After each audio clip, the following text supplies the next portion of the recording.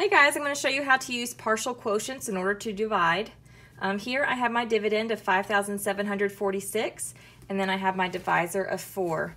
I kind of put it in this hangman style thing because I'm going to start taking out parts of the quotients and I'm going to line them up over here. So what I like to look at is how many times 4 goes into this first number, which is a 5. 4 can go into 5 one time.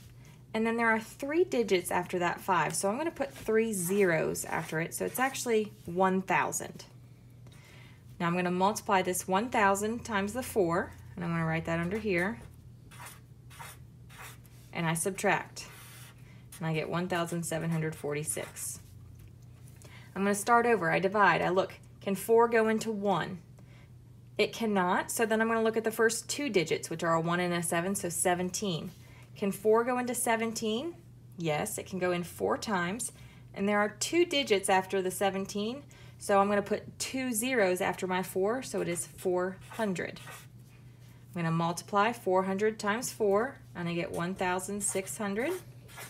And then I subtract, and I get 146. I'm going to start over. Can 4 go into 1? It cannot, so I'm going to look at 14. Can 4 go into 14? Yes, it can go in 3 times. There's 1 digit after the 14, so there's going to be 1 0 after my 3, so it's just 30. I multiply 30 times 4, which is 120. I'm going to subtract. I have 26. Start over. Can 4 go into 2? It cannot. Can 4 go into 26? It can. It goes in 6 times. There are no digits after the 26, so it is just 6. And I'm going to write 6 times 4, which is 24. I subtract 26 minus 24, and I get 2. This number is now less than this number, so that means that I am done. This is going to be my remainder. And I need to add up all these partial quotients. So if you saw when I was writing the numbers on the side, I made sure that I lined them up by place value, so it's easier for me to add. So I get 1,436, remainder 2.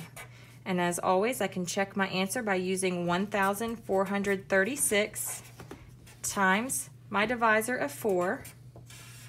And then I would use my partial products, 4 times 6, 4 times 30, 4 times 400, and 4 times 1,000. And I get 24, 120, 1,600, 4,000. I add these up. I get 5,744. Then I need to add my remainder of 2.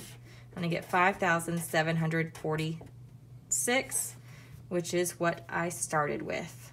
So that means it checks out. And that's how you do partial quotients. If you have any questions, feel free to comment. Thanks so much.